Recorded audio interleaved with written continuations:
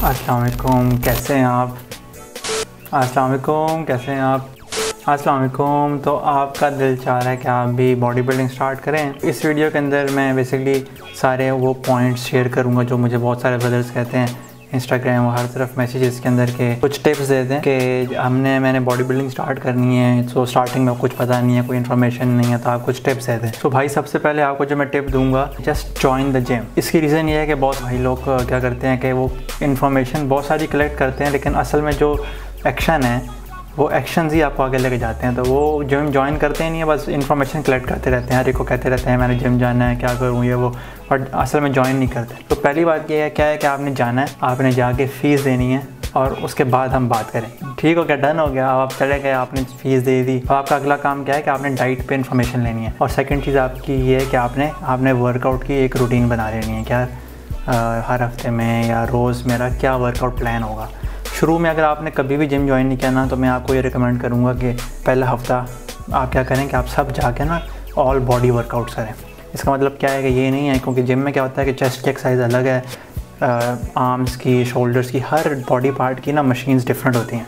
तो आपने क्या करना है कि आपने पहले जाके सारी मशीन्स, मैं आपको फ्री वेट्स का इसलिए नहीं कहूँगा क्योंकि फ्री वेट्स आपको लाइक पेन दे सकते हैं, एंगल गलत हो सकता है। तो आप सारी मशीन्स वहाँ पे, कोई भी सीनियर हो जिम में, कोई भी बड़े भाई हैं, तो झिझकने की ज़रूरत नहीं है। सिर्फ उनके पास जाएँ जिनकी अच्छी बॉडी है, इंस्ट्रक्टर है कोई, आप उनको कहें कि मुझे सिर्फ बता दें ये फ़लानी मशीन है किस लिए, उसका एंगल बता दें। और सारी एक्सरसाइज थोड़ी थोड़ी करें, लाइक एक सेट का मतलब क्या होता है कि उसके अंदर आपने 12 से 15 रेपिटेशंस करनी है। बहुत लोग 8 भी करते हैं, वो बात की बात है कि कितने रेपिटेशन से क्या इफेक्ट आता है। तो आप थोड़ी थोड़ी करके एक हफ़्ता आपने सारे बॉडी पार्ट्स की करनी है। शोल्डर्स की भी करें रोज़, चेस्ट की भी करें, आधा पौना घंटा लगाएं।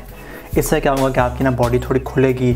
आपका पहला हफ्ता मुश्किल से गुजरेगा, आपको दर्द होगी, बॉडी में एकिंग होगी, लेकिन आपने छोड़ना नहीं है। ये वो पॉइंट है जिसमें अगर आपने छोड़ दिया तो फिर कोई फ़ायदा नहीं है और आपको और पेन होगी। तो एक हफ्ते के बाद आप नॉर्मलाइज होना शुरू कर, 2 दिन रेस्ट कर लें, सैटरडे संडे रेस्ट कर लें। अब साथ साथ इन्फॉर्मेशन आपकी डाइट में क्या करना है आपने कि अपनी प्रोटीन को डे 1 से लेके चलें। बहुत सारे जो है ना क्वेश्चन अक्सर मुझे आते हैं, वो कहते हैं कि भाई मैं प्रोटीन शेक जो है वो 6 महीनों बाद स्टार्ट करूँ, साल बाद स्टार्ट करूँ। आपने शुरू से क्या स्टार्ट किया था? प्रोटीन जो है वो आपकी बॉडी की रिक्वायरमेंट है। वो बेशक प्रोटीन सप्लीमेंट से आ रही है, वो आपकी नेचुरल डाइट से आ रही है, तो उसके बगैर तो बॉडी बिल्डिंग का कोई फ़ायदा नहीं है ना। जो है ना बॉडी बिल्डिंग अगर आप विदाउट प्रॉपर डाइट करें तो वो इस तरह है कि जिस तरह एक बाजू आपका पीछे है। मैंने एक वीडियो बनाई थी, how much protein do you need, ये वो इस तरह की कोई थी, तो मैं इसको लिंक कर दूँगा इधर, आप उसको ज़रूर देख लीजिएगा। तो वो आपको आइडिया हो जाएगा कि प्रोटीन कितनी चाहिए और क्या क्या सोर्सेज हैं प्रोटीन की। पहला हफ्ता जब आपका गुजर जाए, उस दूसरे हफ्ते के अंदर आपने फिर एक प्रॉपर वर्कआउट प्लान स्टार्ट करना। मंडे को आपने एक बॉडी पार्ट बनाना है, एक बॉडी पार्ट की एक्सरसाइज करनी है। अब आपने जाके यूट्यूब के ऊपर खुद रिसर्च करनी है कि भाई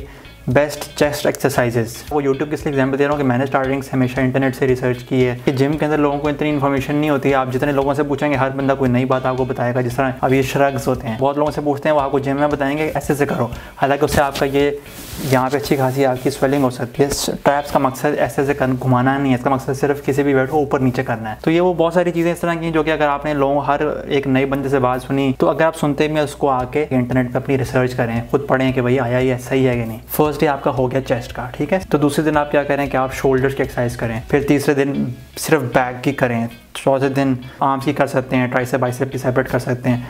मतलब ये आपके 4-5 बॉडी पार्ट हैं, एक है चेस्ट, एक है आर्म्स जिसके अंदर ट्राइसेप्स और बाइसेप्स आ जाते हैं, फिर आपका जो है वो लेग्स आ जाता है, फिर आपका बैक एंड शोल्डर सेपरेट है। तो 4-5 बॉडी पार्ट्स हैं मेनली, इनको आपने हर एक सेपरेट डे के ऊपर ना डिवाइड करना है। कोई फिक्स फार्मूला नहीं है कि हर बंदे ने यही करनी है। बहुत दफ़ा क्या होता है कि जब आप सालों जब एक तरह की रिजीम को फॉलो करते हैं, एक ही तरह की स्केड्यूल को फॉलो करते हैं, तो बॉडी क्या होती है, आदी हो जाती है, तो आपका फिर ग्रोथ होनी ख़त्म हो जाती है। तो बंदे कहते हैं यार मैं सारा कुछ वही कर रहा हूँ, खा भी रहा हूँ, लेकिन मेरी बॉडी बन क्यों नहीं रही। वो उसको बोलते हैं कि प्लेट्यू में आप आ गए हैं, मतलब एक ही तरह आपकी बॉडी ग्रो नहीं करेगी। तो उसके में फिर बॉडी को शॉक देने के लिए आप अपनी रिजीम को चेंज करते हैं। अगर आप पहले मंडे को चेस्ट करते थे, अगले दिन फ़ौरन आर्म्स कर लें, बॉडी को शॉक करें, बॉडी एक्सपेक्ट कुछ और करी हो, क्या कुछ और करें। बेसिकली क्या होता है कि हर एक्सरसाइज के आपने 3 to 5 सेट्स करने हैं और 12 to 15 रेपिटेशंस कर। और दूसरी बात यह कि अभी मैं वेट कितना यूज़ करूँ, मैं हैवी वेट से स्टार्ट करूँ, कम वेट से स्टार्ट करूँ। स्टार्टिंग में आपसे जितना मैक्सिमम वेट होता है, देखिए ये मैं बात कर रहा हूँ पहले हफ्ते से निकल के, पहला हफ्ता आपका ख़त्म हो गया, दूसरे हफ्ते के अंदर आप हैं, उसमें आपने क्या करना है, अपना मैक्सिमम वेट उठाना है हर एक्सरसाइज पे, चेस्ट पे, शोल्डर पे, जितना आप उठा सकते हैं। तो आपको अंदाज़ा होगा कि यार अच्छा मैं बेंच प्रेस पे मैं जो है ना वो 5-5 की दोनों तरफ प्लेटें लगा के उठा सकता हूँ। अच्छा, कितना इजीली उठा सकता हूँ, मतलब 12 रेपिटेशन हो रहे हैं आपसे, अगर 12 रेपिटेशन आपसे हो रहे हैं और 3 to 5 सेट्स हो रहे हैं बड़ी आराम से, इसका मतलब है आपकी बॉडी इतनी कैपेबल हो गई। अब आपने अपना वजन बढ़ाना है दोनों तरफ। पहले 5 की प्लेट लगाते थे, तो 5 के साथ आप 2.5 की और लगा लें, जो भी आपके जिम में अवेलेबल है। तो इस तरह स्लोली करके आपने प्रोग्रेस करनी है। वो कहते हैं कि जी like keep your ego at the home when you go to gym. वो जो अंदर की होती है ना, मैं कि यार मैं जाके वजन चुकने, मकसद क्या है कि सही एंगल के साथ आपने वेट उठाना है। वेट्स बेशक थोड़े हों लेकिन उसकी फॉर्म सही होनी चाहिए, एंगल सही होनी चाहिए। फॉर्म किस तरह का पता लगेगा आपको, पहले दिन कभी भी किसी की फॉर्म सही नहीं होती, तो एक तो वो करने से फॉर्म आएगी, बट आपने रोज़ आके यूट्यूब पे देखें एग्जैक्टली, और मुख्तलिफ बड़े बड़े यूट्यूबर्स के बॉडी बिल्डर की वीडियोज़ देखें।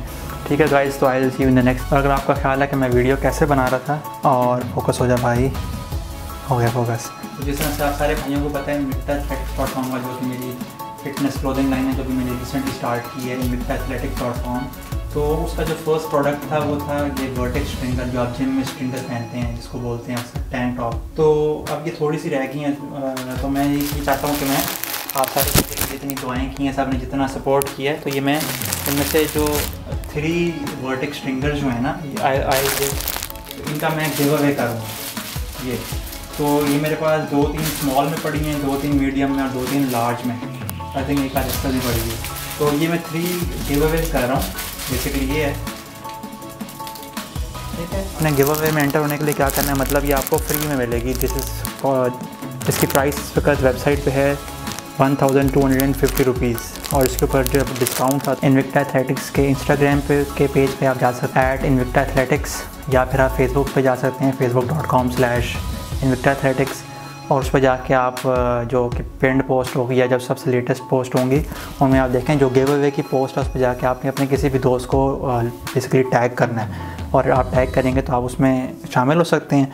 और फिर आपको इंशाल्लाह ये 1-2 हफ्तों के अंदर जब ये इसका विनर रिलीज़ होंगे, तो आपको अगर आप जीतेंगे तो इंशाल्लाह मैं आपसे कॉन्टैक्ट कर लूँगा और ये आपको फ्री में इंशाल्लाह मिल जाएंगी। ठीक हो गया, तो thank you so much guys, I will see you in the next one, take care, अल्लाह हाफ़िज़, अस्सलाम वालेकुम। करता है तू, बरकतों से दामन भरता